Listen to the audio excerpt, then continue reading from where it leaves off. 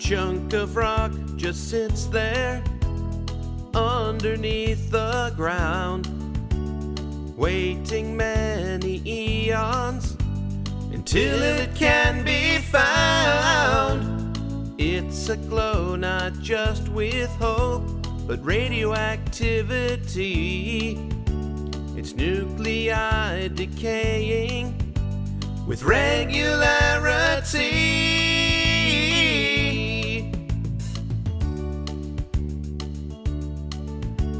An ancient scroll lies unsuspected on a desert shore. Dunes surround its resting place. Will it lie evermore? If it's found by humans, it will blow their mind. Thanks to carbon-14, its timeless age they'll find. Half-life is defined in each and every way as the time it takes for half the nuclei to decay. From parent nuclei into daughter it will give. And who can know when there is only one half-life to live?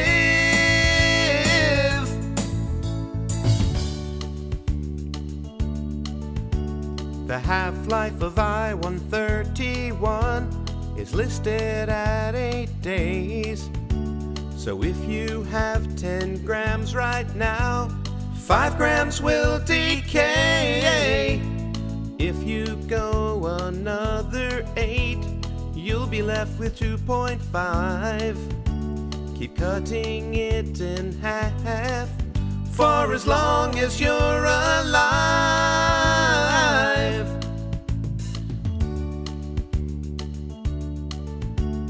Hop into your time machine to 8 days ago. Double the 10 grams you had, 20 grams will glow. Go back a further half-life, back to 16 days. You would have had 40 grams of iodine that decays. Half-life is defined in each and every way as the time it takes for half the nuclei to decay. From parent nuclei into daughter it will give. And who can know when there is only one half-life to live?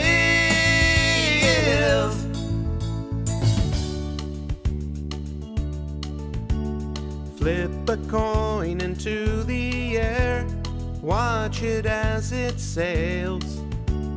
Will it come up heads, or will it come up tails? It's just like a nucleus. Each isotope's chances have to decay in any given half-life. Does that make you laugh? That's funny. So have the grams of isotope for each half-life that's gone by, or double grams for each half-life if in the past it lies. Find out how old the rock is, or how ancient is the scroll. Once you find the answer, the story can be told. Half-life is defined in each and every way as the time it takes for half the nuclei to decay. From parent nuclei into daughter it will give. And we can never know when there's one half-life to live. Hey guys, Schrodinger's cat is alive! Come see! All right! Yay!